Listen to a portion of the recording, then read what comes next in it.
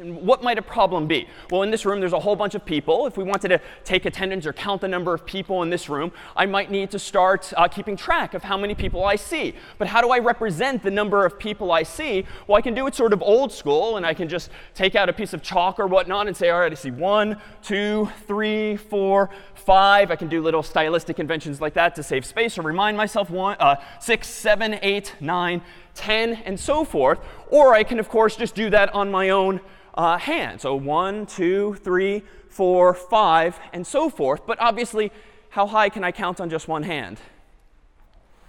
So 5, you would think, but that's just because we haven't really thought hard enough about this problem. It turns out that with just these 5 fingers, let alone these 5 more, I can actually count rather higher. Because after all, the system I'm using of hash marks on the board, or just now with my fingers, is just kind of keeping my fingers down or putting them up to represent ones, really. But what if I actually took into account the order of my fingers and sort of permuted them, so to speak, so that it's really patterns of fingers that represent the number of people in the room and not just the mere presence of a finger going up or down? In other words, this can remain 0. This could still be 1. But what if 2 is not just this, the obvious, but what if it's just this? So raising just 1, my second finger. What if then 3 is this? So we have 0, 1, 2, 3. That's going to lead us to 4, somewhat offensively.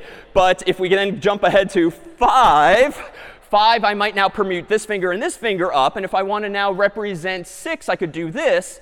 And now 7. In other words, I've expressed so many more patterns on my hand already. And if we keep doing this, I think I can actually represent, painfully perhaps, like 32 different patterns, and therefore 32 different people on my hands alone, or 31 people if I start counting at 0.